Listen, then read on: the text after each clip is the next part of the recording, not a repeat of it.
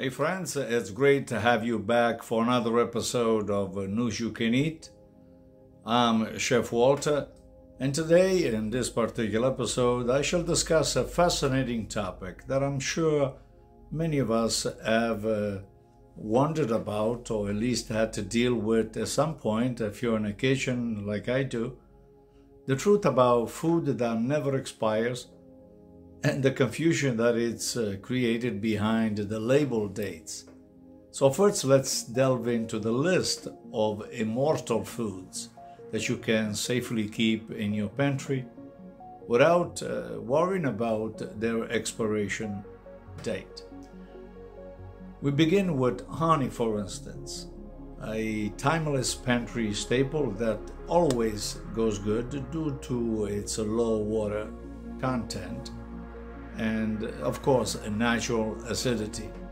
Next in line will be salt. Despite its tendency to clump together because of humidity, it's also a great staple to have on hand, as it never really goes wrong, but it does pick up a little smell just like sugar at some point.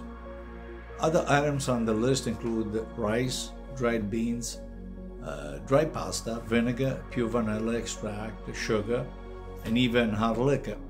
Although some of these ingredients I suggest you use them as quick as possible, don't wait too long. Let's move on to the food label dates, which can often be a source of confusion for many of us.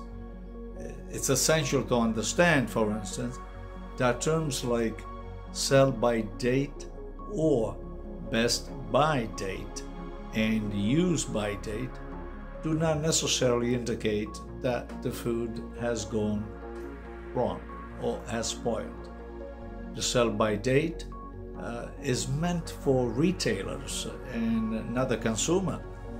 In contrast, the best by or use by date only indicates peak quantity or quality, not safety.